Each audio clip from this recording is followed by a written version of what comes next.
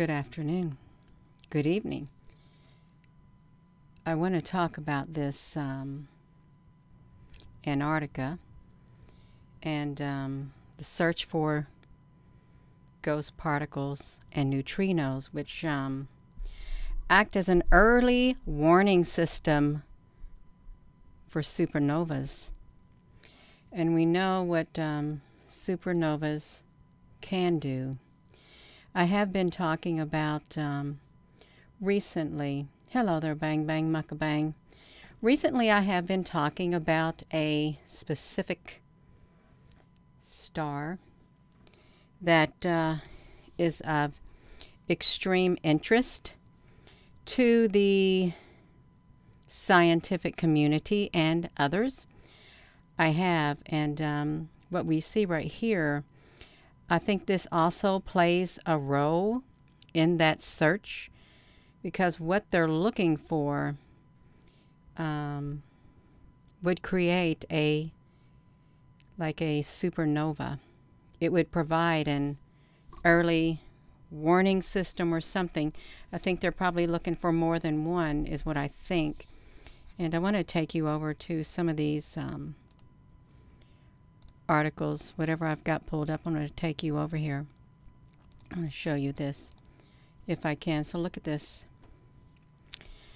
Physicists finally narrowed down the mass of the tiniest ghost particle in the universe. A new paper uses data about the structure of the entire universe to measure the mass of one of its smallest, hardest to study components. So look at this right here. So this photo shows the inside of a cylindrical anti-neutrino detector designed to detect the rare fundamental particle. You know, that looks really spacey. It really does. It looks like something out of a science fiction movie. Hello. Hello. Thank you all for joining. I am not an expert in this. I don't even think you could call me a novice, but guess what? I feel led to share this, and I'm going to share whatever is up here that I've got opened up to the best of my ability. So bear with me, okay? Bear with me, because I think all of this, they're looking for something other than the God particle also. They're looking for something. So I have a lot of tabs open on this thing right here. So we are full of neutrinos all the time, okay? In physics, they're looking for smallest particles, behaviors of whole galaxies and other giant celestial structures. They want to describe the behavior of the universe. You have to take into account the properties of the tiniest components. Look at this. So they say that plasma, really, there's like a plasma, not just a plasma shield like around the Earth, but also a massive one, a fluid like around the whole entire galaxy. Okay, that's what they really think. That is a theory that they have thought about, you all. So let me talk about this right here. So I want to talk about, let me pull this up. Let me just get back here, you. I'm going to jump all over a little bit. So I've talked about this. Astronomers predicting a nova will light up the skies in 2022. And you know, it just so happened to be, I've shared 2 videos on this so far, 2 videos, and I here's some data on this right here. It's that one that they're looking for, some of the Jewish people, some of the Jewish sects in looking for a certain star, because it's going to herald the return of their Messiah. Okay, their Messiah. So this right here was all in the news. This KIC 983-2227. You know, when I'm looking at that, you know that show, yeah, you know that show how it says we're moving on up to the top of that 227 comedy show or whatever. That just popped in my mind right now, but it's not about that. You all look at this. So look at this prediction of a red nova outburst in KIC. Okay, so a spectacular collision of suns will create new star in the night sky in 2022. Star predicted to explode in 2022. A possible once-in-a-lifetime event. Okay, and there's some people, you know, people were all over that. People were all over that, and then all of a sudden, hush, hush, what happened? Everybody got hush, hush. Everybody got hush, hush. And they didn't mention it no more. They said, well, it will never happen. Well, obviously, it was important enough for them to, you can see right here, it was important enough for them to, two stars will merge in 2022 and explode into a red fury. There's a big nova event. I really still think that they're looking for this. I really do. So let's look at this, you all. In 2022, there'll be a spectacular sky show. Two stars will merge into one, pushing out excess gas into an explosion known as a red nova at a magnitude 2. It will be as bright as Polaris in the sky and just behind Sirius and Vega in the brightness. The collision in the constellation of Cygnus will be visible for up to 6 months. I can't, it seems like I can't find myself, I can't move away from this because something always draws me back here, and I find stuff on it. So let's look at this. So they're predicting, okay, they've never been able to predict a nova before. So look at this. What's impressive, we've never been able to predict a nova before, but Lawrence Molnar, a professor of astronomy and of physics at Calvin College, was able to find a pair of oddly behaving stars, giving an indication of what might happen. Okay, they've never been able to predict it before, but then they've got, let me find over here, you all. Let me push this back to me so I can find this. So they've got this great big thing right here. This right here is actually to find energetic particles from space. A new detector will soar over the Antarctic ice. Okay, look at this. It's got all these things on it like here, and this is updated back in December of 2021. Rendering of what PUEO may look like when deployed. Each white dish is a radio antenna, and the signals from each antenna are combined in order to pick up signals from high-energy neutrinos passing through the Antarctic ice. Okay, let's click. Let me click here to see a full rendering of what it will look like. See it, and it's going to beam it. It's going to beam off. I don't know how they're going to do it, but they're going to do it. Okay, that's what they're going to do. So they've got this great big thing right here. NASA gave the go-ahead for the $20 million multi-institution balloon experiment led by Chicago. Okay, they're going to build an instrument. Look at this. Build an instrument to fly above Antarctic in a balloon launching in December of 2024. Okay, I think they already have a tiny one, but they're letting other people build one too. So why December of 2024? Okay, let's look at this. We are searching for the highest energy neutrinos in the universe. They are made in the most energetic and extreme places in the cosmos, and these neutrinos offer a unique glimpse into these places. Finding one or several of them will lead us to learn completely new things about the universe. So look, a 12 institution international collaboration will build a radio detector attached to a high-altitude balloon, which will be launched by NASA, and travel over Antarctica at 120,000 feet, searching for signals from neutrinos with ultra-high energy observations. Okay, the beauty of the universe. They're looking for these ghost particles and stuff. Of course, they want to study it. Trillions pass harmlessly, so that's what they're doing. So they're going to look for cosmic collisions, galaxies, black holes, and where they are created. They want to have clues. They want to look for clues and stuff like that. That's what they want. It's a beautiful way to look at the universe if you can find them. Okay, so they rarely interact. So they get this ice sheet on the top of Antarctica. The ice cap is perfect, a homogeneous, dense, radio-transparent block that spans millions of square kilometers. It's almost like we designed it. Well, what a statement that is. It's almost like they designed that big block of ice. That's what she's saying. So they are unique clues about what's happening elsewhere in the universe. So they're going to do this. They got a system called Anita that NASA has had this done 4 times between 2006 and 2016 to look for similar neutrinos. So now they're going to have a much more powerful. You all, they're looking for something. They're not just satisfied with that one like Lucifer telescope or the other telescopes. They had to beef up their game. They had to beef up their game because they are just think of all the money, all the time, all the work they're putting into looking for what's out there. They're looking for something. And I think a number of somethings is what it is. I really think they're looking for a number of somethings. So this is in Antarctica. A stronger signal will be significant to leap forward. Okay, so they're looking for that. Did I say the word deaconess? No, I don't think I did. Oh, a cosmic, a Daikonu. So yeah, they're working with the software, all of this kind of stuff. It could learn completely new things about the universe. So in the next months, okay, they'll build prototypes and then they'll finalize the design. The design is what they're going to do. They got Palestine. They'll ship it to the NASA facility in Palestine, Texas. Okay, that's what they want. They want to do that. So they're going to look for all this kind of stuff. So we got this one thing. I'm going to close that one out because I don't want to look at it. So why are they looking for neutrinos? Why are they looking for neutrinos?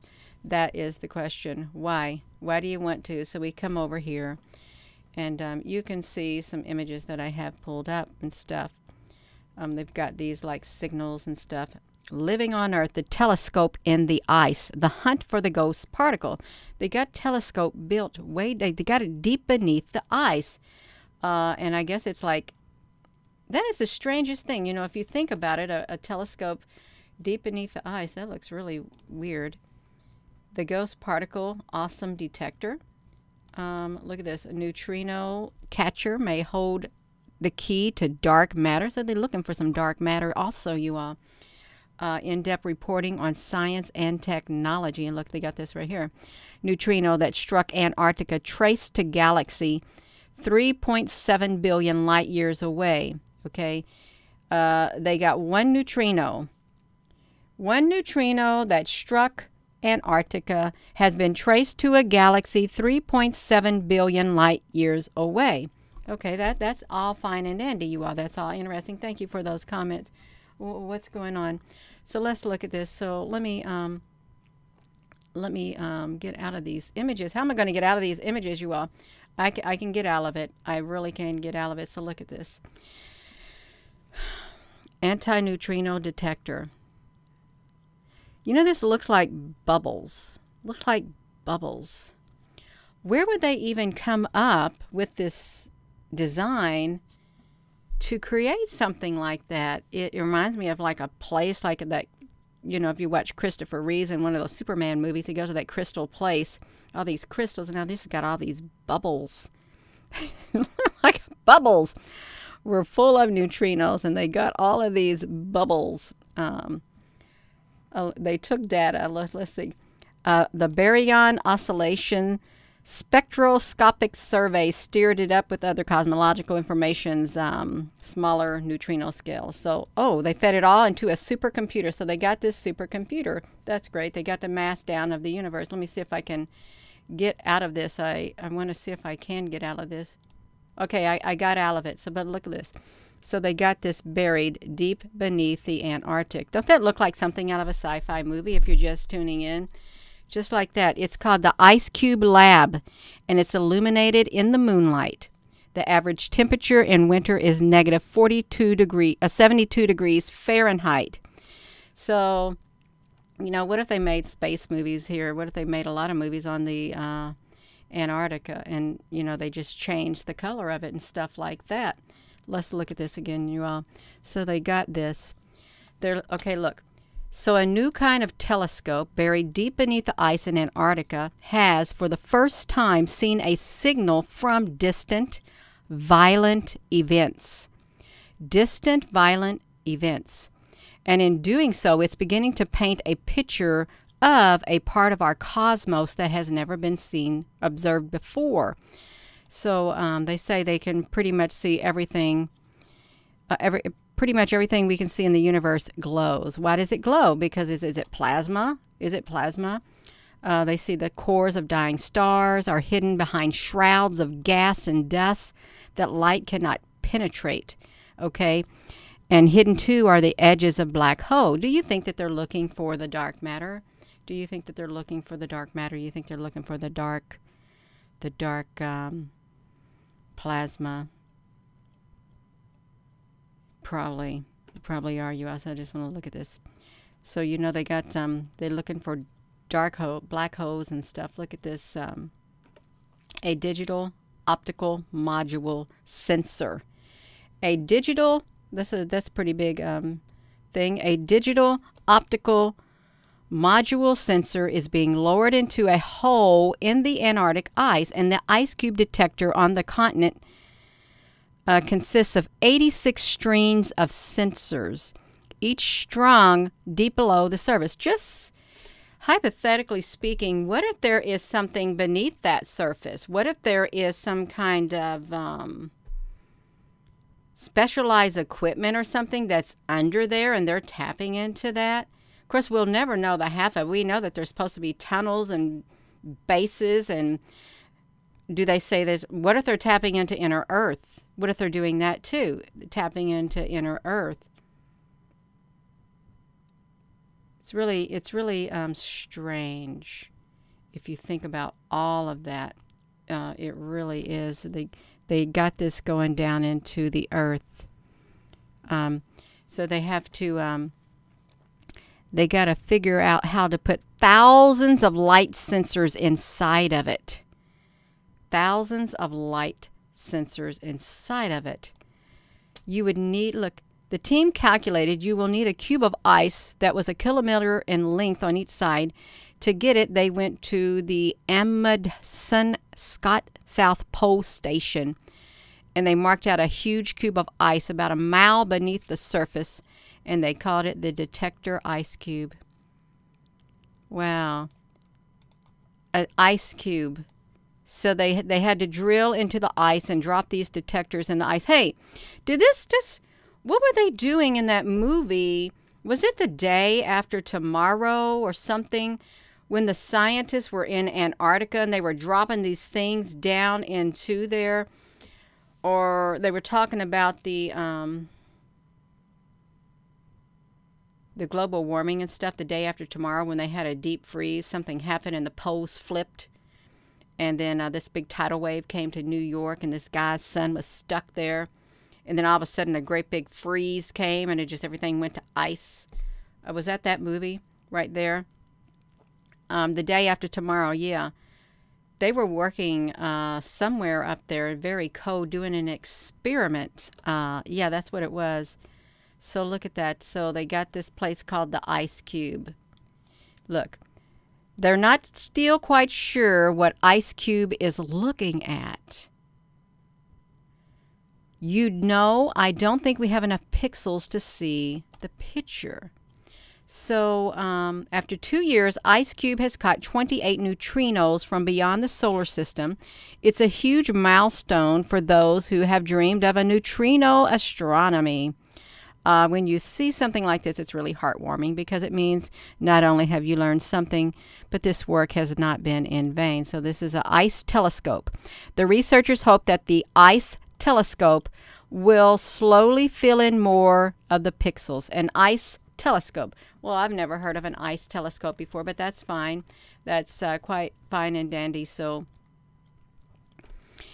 they also, when they're looking for, look at this, these certain neutrinos, because they are going to, it's important to study, neutrinos are very important to the study of supernovas, because they provide an early warning signal, and they allow the scientists to be looking in the right direction before the supernova even takes place.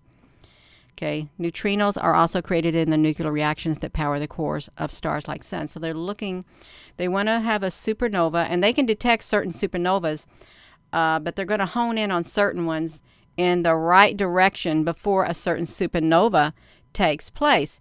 So of course we got the Large Hadron Collider. Look, the Supernova Early Warning System, Nature Reviews, pre-supernova neutrinos could be observable for progenitors within a few hours or days before the collapse, which will provide an opportunity for a true early warning of a core collapse. Now, so say one collapse, what will happen? Could it literally send like a great big old plasma burst to Earth and fry everything up? Could it do that? Could it send something and do it? Could it do that? Like a EMP, like a solar flares, if you literally had a big enough one. So they want an early warning system is what they want. Early warning system. Look at this. In 1987, light from a supernova that exploded 168,000 years ago in the large Magellanic Cloud, a neighbor of the Milky Way, reached Earth. Astronomers Ian Shelton, they reported a supernova. So this is back in 1987. Look, Betelgeuse. Dune will join the supernova early warning system. Why do they want a supernova early warning system? Are they looking for that planet too, that planetary system also that's coming? That could be another reason too. But you know, they got this one thing up in Antarctica, and they want to have it in place by 2024. That's what we saw. Look at this. So this supernova, Supernova Early Warning System, SNESS, is a network of neutrino detectors designed to give early warning to astronomers in the event of a supernova in the Milky Way, our home galaxy, or in a nearby galaxy such as the Large Magellanic Cloud or the Canis Major Dwarf Galaxy. As of November the 20th, SNES has not issued any supernova alerts, and this is unsurprising as supernova appear to be rare. Let me click out of this, you all. So I had this other page open right here. You can see history, neutrons behavior and stuff like this. This looks like something like a periodic table thing, but I don't know it. I'm going to click out of that too. I'm just going to tell you, I'm just going to go through these really fast because I'm not an expert. Look at this, Betelgeuse. I've heard of the Betelgeuse before. Betelgeuse, in late 2019, Betelgeuse, the star that forms on the left shoulder of the constellation of Orion, began to noticeably dim, promoting speculation of an imminent supernova. But if it exploded, the cosmic neighbor at mere 700 light years from Earth would be visible in the daytime for weeks. Yet 99% of the energy of the explosion would be carried not by light but by neutrinos, ghost-like particles that rarely interact with matter. So they were looking for the Betelgeuse. Okay, that's fine. Betelgeuse, that's right. So let me close this one out. I want to try to. Then I got into the plasma apocalypse. I got into the plasma apocalypse. I think the plasma apocalypse. I thought, is that something like a supernova? Would that be something like a supernova if a plasma apocalypse would happen? So the plasma apocalypse, also known as the MCO event, another theory is that our sun goes supernova. They have been talking about the sun going supernova. They have. I remember watching a video from it. I think it was like a year and a half ago from experts talking about the sun dying or something like that. Another theory is our sun goes supernova every once in a while, hitting the Earth and flipping its magnetic pole. Flipping its magnetic pole, which causes the inner core to rotate the other way. So all the upper layers slow down, stop, and start rotating the other way, causing similar cataclysmic events. So cataclysmic means just like that, cataclysms, bad things like you see in the movies. So you had that day after tomorrow. So if there was a plasma apocalypse, flip that pole, what would cause that? Would it be like that Nibiru system, the planetary system that they say is out there? Would it be that? It could be any old thing. Look at this, supernova. Upcoming release, new release, supernova plasma jets, now or never, October 80 series, Stranger Things. So plasma apocalypse. I don't think it's a conspiracy. I don't think it's that at all. I think that there is something going on. Look at this, because it could affect us. It really would. Why would they even have these theories? Look, so look at all this. This is. Let me put this back to me. This is really what. Here I'm back to this again about those stars that were mentioned of in. Right here, they're looking. It's like, what are they looking for? They're looking for this star that's going to herald the coming of their Messiah. That's what they're trying to do. So we get over here. This was all the news back then. Look, 2 stars merge in 2022, explode into a red fury. A red fury in the Polaris, as bright as Polaris in the sky. Will these 2 stars merge into a luminous red nova in 2022? Why are they talking about a red nova? Do you think that maybe that's just a cop-out? Because we know we already got like a redishness in the sky as it is, and this spray in the skies at sunset, big time. They already get ahead of the sun before it goes down. They layer it, and they got all the lines going back and forth and back and forth and back and forth. To try to cover up what's there, because something's getting closer. Something's getting closer, it seems like, and they're working nonstop. You all, I'm sorry that I'm not looking at the comments, and that's why we got moderators, and thank you all so much. Really, I'm supposed to be over here on this page. Look at this. So will they merge brighter than a nova, but not as bright as a supernova? Stars will merge in 2022 and explode into a red fury. 2 stars sparking red nova. Okay, so I did have something opened on here. Let me put this back to me. I had something else open, and that's what I wanted to. Yeah, this right here. Let me get to this right here. This is what I'm talking about right here. So they've got this 2 stars merging. And it happens to be the one that they're looking for, like in that series. What are they looking for? Okay, in 2022. The collision, look at this, in Cygnus will be visible for up to 6 months. They are so sure about this, you all. They're so sure about this that they had a gathering of astronomers. Okay, they did. The objects are currently contact binaries. Contact binary refers to 2 objects that are so close they are currently touching. So they're currently touching. Okay, currently touching. I hope this is okay. If I can do this video right here, let me put this here to me. If I can, I want to show you this. Let me try to see if I can generate as much energy in a thousandth of a second as the sun does in an entire year. Astronomers using NASA's Hubble Space Telescope have traced the locations of 5 brief, powerful radio blasts to the spiral arms of 5 distant galaxies. Because these radio pulses disappear in much less than the blink of an eye. This is from space.com. Okay, this is where it's at, space.com.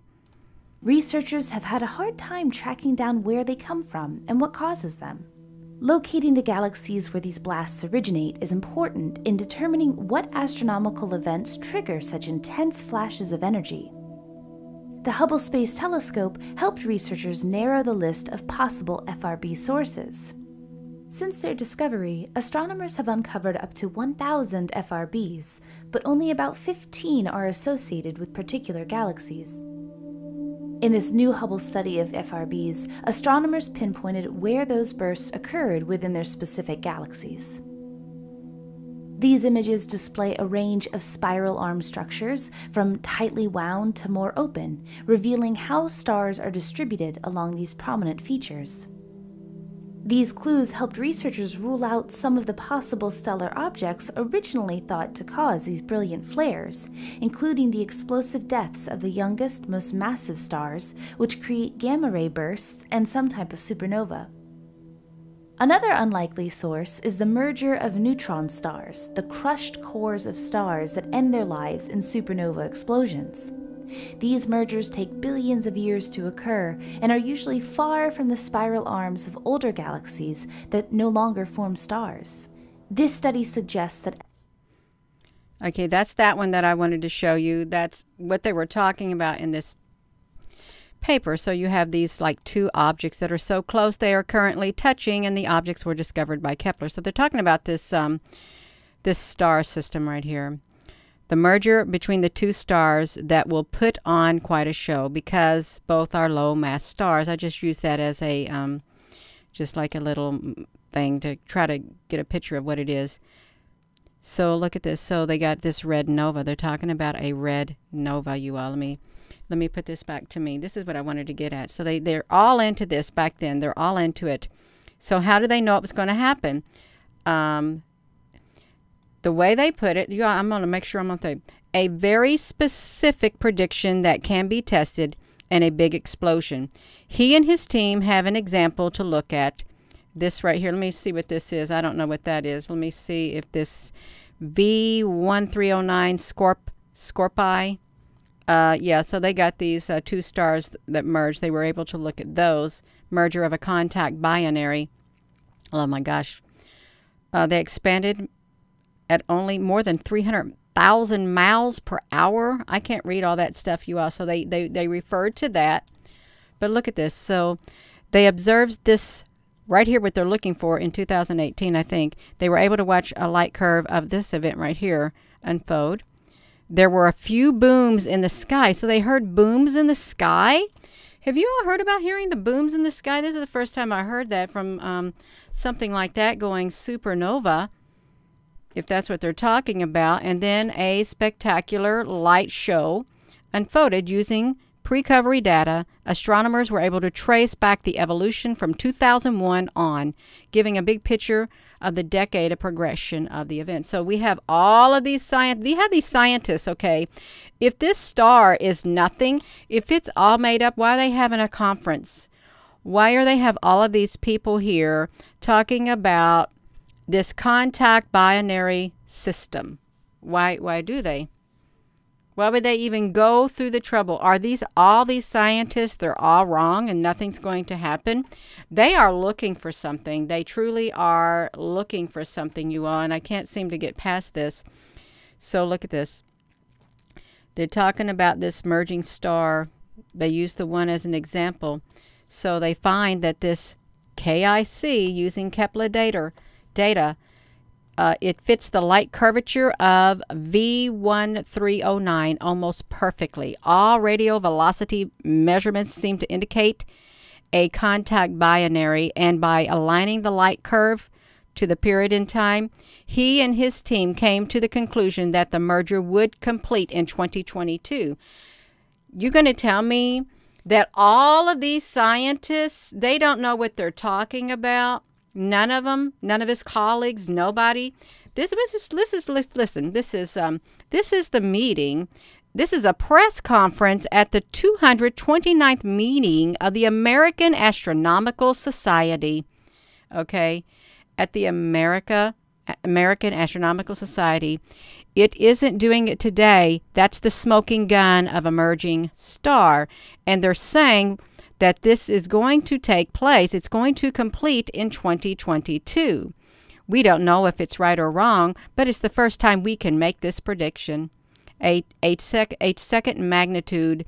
It'll be easy to see if the prediction was correct. You won't even need a telescope in 2022 to tell me if I was wrong or if I'm right. So this is, I really think that they're still searching. They're still searching. And they know something's going to happen. And I think a lot of people know things are going to happen. I really do. So we got all that right there, you all. And I'll get that off of there, Gina Honeys. They're talking dead particles and stuff like this. Look, they can trace neutrinos back to black holes. They can. Black holes. I'm not going to show you much of this. I don't know where this all went to, but I told you I just jumping all over the place. That's what I'm doing. So they wanted to find energetic particles from space. That's what they got. They got this new detector is what they're going to do. And they got these ghost particles. So look at that. Back in 2021 to find energetic particles from space. And it will soar over the Antarctic ice. And that big ice cube is going to be a telescope. That's really interesting. You have to ask yourself, why did they do the ice? Why Antarctica? Why? Really, why there?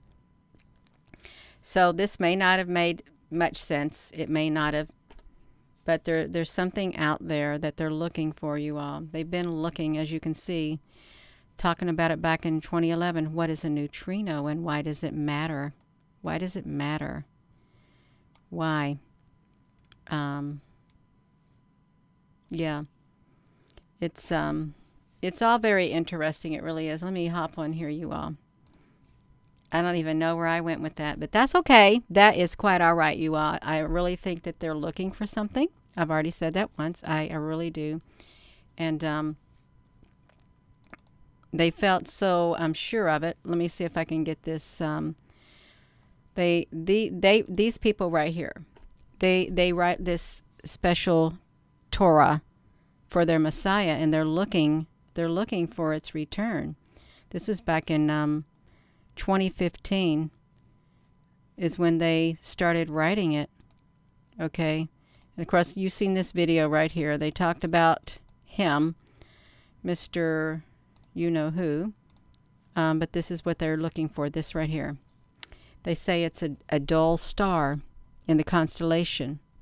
And then you have these scientists. They predict a nova will light up our night skies in 2022 is what they think. And I'm sorry, I keep going back to that, but it just keeps popping back up. And I'm trying to get away from it. I really am. I'm trying to get away from it. So if you see a video that has any of this on it, it's like in a series of it. They're looking for something. They've got instruments. They're looking for neutrinos. They want to have an early warning system is what they want. An early warning system that would give them a few days or something before something did go like that. Yeah, I don't think it's a dull star. I don't know about the coming of Christ and the age of Capricorn. I'm not one on any of that stuff, you all. I really am not. I don't study astrology or astronomy or any of that kind of stuff. But I know that the sky looks red. I know there's something out there causing it, and you all know there's something causing it too. And we know that our world, it's like events have been sped up. Yeah. Joseph Gregory. I don't think the Messiah is on the earth, but there are those who do feel that he's on the earth. Yeah. I just leave that up to other people. The return of the brown dwarf constellation. Yeah, red dust. Yeah, red dust, and it's not from the Sahara Desert. It is not. So you all, I don't know what you might have got out of this, but I just shared it. Is what I shared. Yeah. Thank you, Bang Bang. Honey, you've been on here, you and Susan B. TV.